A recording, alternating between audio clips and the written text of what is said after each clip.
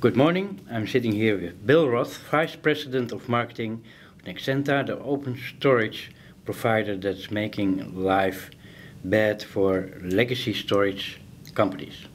Good morning. Bill, could you tell me how Nexenta started?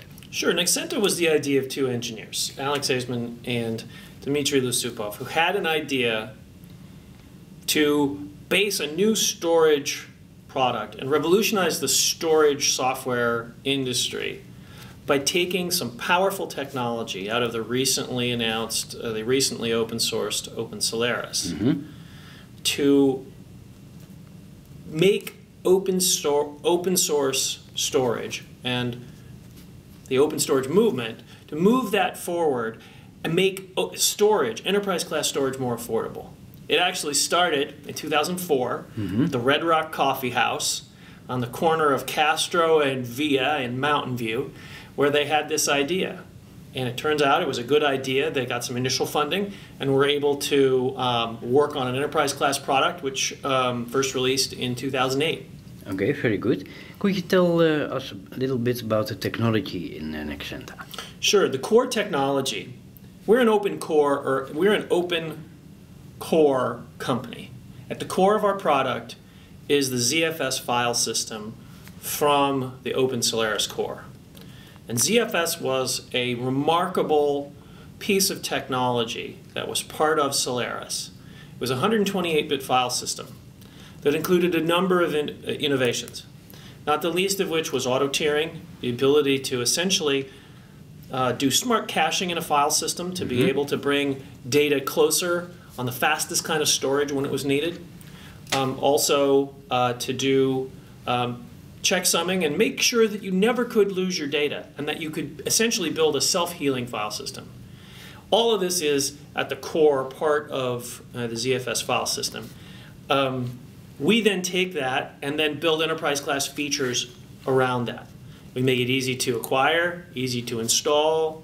We add replication features, high availability features on top of that, and also make sure we have a certification program to make sure that we've got solutions that you can be guaranteed will work, and to provide, and that our vendors and our resellers can provide solid products on top of it. Okay, if you're talking about solid, what I've learned about Nexenta is its enormous flexibility. 128-bit file systems means that you have virtually no limits in replication snapshots. That's right. How does your competition cope without those features? Well, in many cases, they don't cope. In many cases, what they have to do is stand up multiple instances or have multiple copies. And so the legacy storage vendors have quite a problem on this. And so I think it's one of the advantages that Nexenta brings, is that we have this core technology that, as you say, is virtually unlimited. And can really meet almost any kind of enterprise need. Right, 2 to the power 64, right? Exactly. 2 to the power, yes, to 128. Yeah, right. Okay, so Nexenta is competing on reliability and price. Let's talk about reliability. I think it's obvious that there are lots of things that can happen to your storage. That's right. You can have write holes, you can have a growing business that you want to supply with a growing storage environment. What I've learned is that Nexenta has also little limits in growing the environment. Can you elaborate on that? Sure. In addition to having a 128-bit file system, we're constantly adding new features to make sure that it's the most reliable and the most performant file system out on the market. This includes features like making sure, as we said, that you have replication, high availability, but we've recently announced a plugin called Namespace Cluster. How can I provide a namespace that may consist of multiple instances of ZFS, multiple instances of our product that's based on it, NexentaStor? So Namespace Cluster is an example of the kinds of things that we're doing to provide reliability and scalability to our customers. Very good. Now, reliability is one thing, where users of large cloud environments are really worried about. Can you tell the public how Nexenta anticipates on cloud storage? Sure. I think that the biggest proof of our ability to perform in the cloud environment is KT, Korea Telecom. They've been able to build out a cloud and build out a cloud offering very similar to Amazon's, where they're offering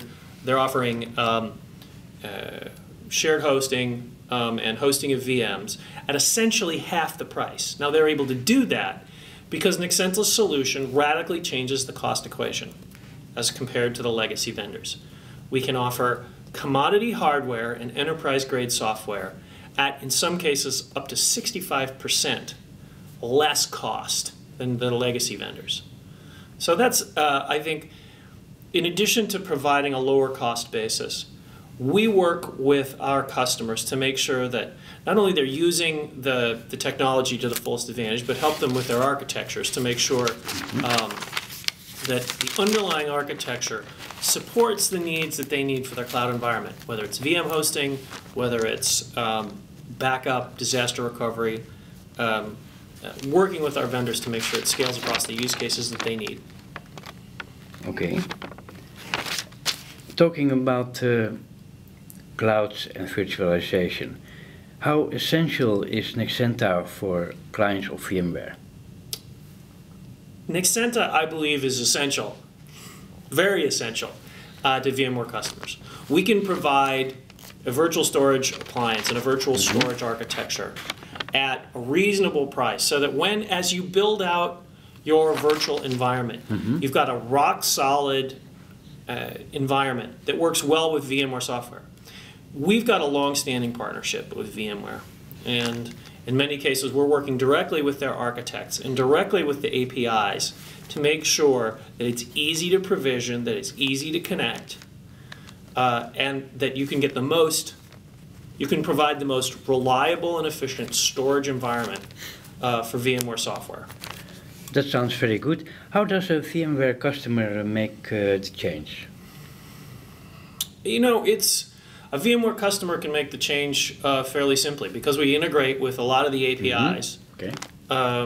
It can be just as simple as simply trying our software. As many people know, we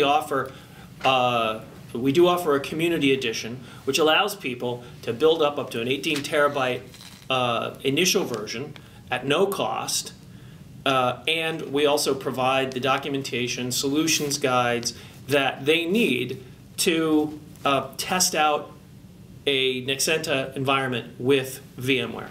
Let's put it straight. They can start with zero cost on licensing. That's right. By going to Nexenta.com and downloading the community edition, they can get started at zero cost to begin the process of building that into their virtual environments. Okay, that sounds very good. Now let's make the step to the metro environments. Then you take a look at how governments are using data centers. They've grown wiser through the years. They know that one data center is no data center. Right. Two data center is a half data center. Right. And actually 3 data centers is one data center. So please elaborate on how Nexenta supports metro clusters.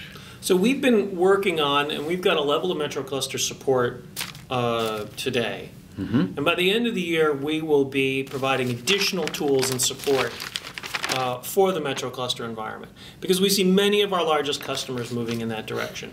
As you say, they realize for the kind of stability and performance they need that 2 or 3 data centers are really what's needed to provide the level of scale and reliability that folks need, especially across geographically distributed environments. Very good, very good. Now, Nexenta is perfect for VMware. Are the other environments like Xen, Hyper-V and Red Hat Enterprise Virtualization also in your sites, or? Yes, they are. While we have a great relationship with VMware, we currently have a number of customers who are building out, for example, VDI storage layers for Citrix built for NexentaStor. So there's plenty of. We're focused on VMware right now, and we will kind of test the market to see what our next major foray will be into virtualization. Okay, very good. And what's up for the future? What kind of innovations can we expect in the coming years from Nexenta? This is going to be a great year for Nexenta. So there's two important things that we're doing this year.